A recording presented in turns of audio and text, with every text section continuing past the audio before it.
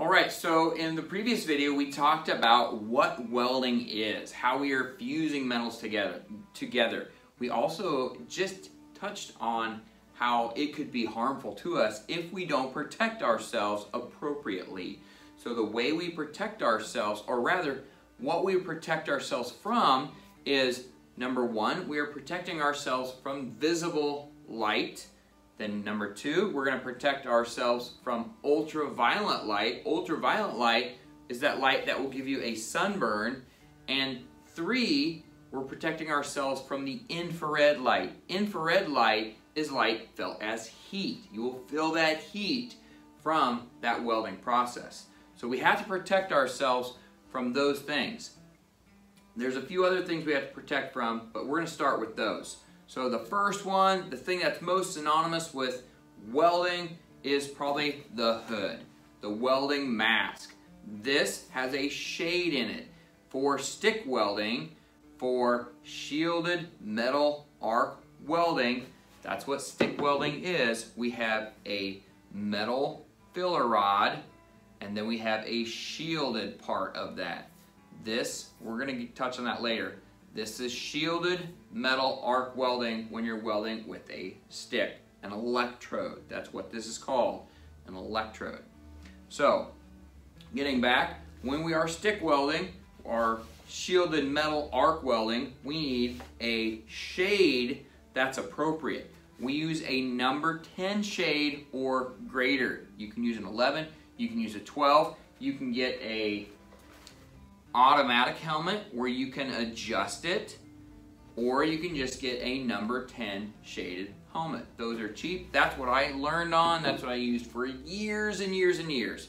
So it's totally fine to use a regular number 10 shade in your helmet. With that helmet though, you need to have a cap. You need to have a cap because sparks fly.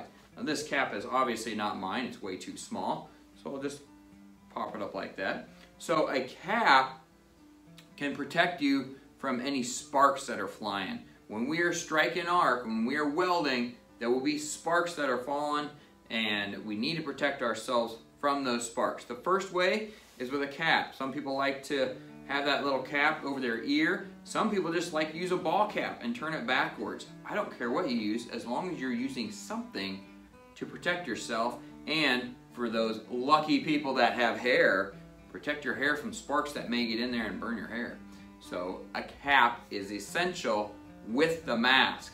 The next thing on your head that you need this whenever you're working, folks. You need to have safety glasses. I got videos talking about safety glasses. We won't go over that too far, but you have to wear safety glasses underneath your hood, and we will talk about why that is essential in another video once we get to actually welding. And the final thing on your head that you'll need is you'll need some earplugs.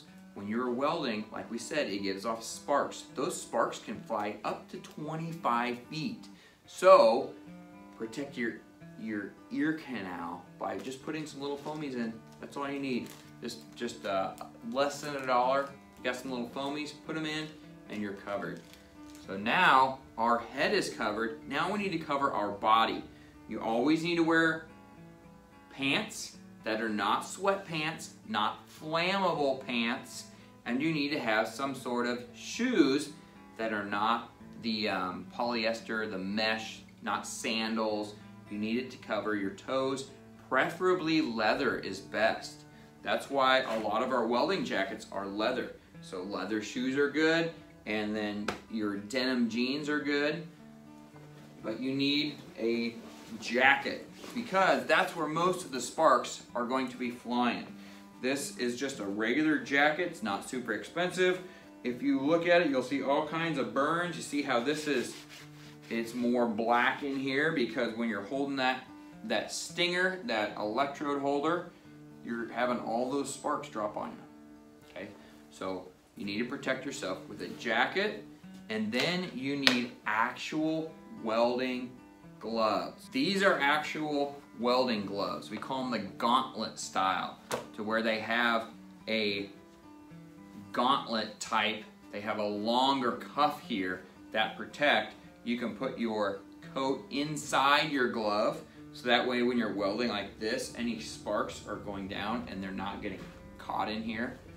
These are not welding gloves. Yes, they are leather. They're not insulated, they're not lined, and they don't have a very big cuff to protect yourself.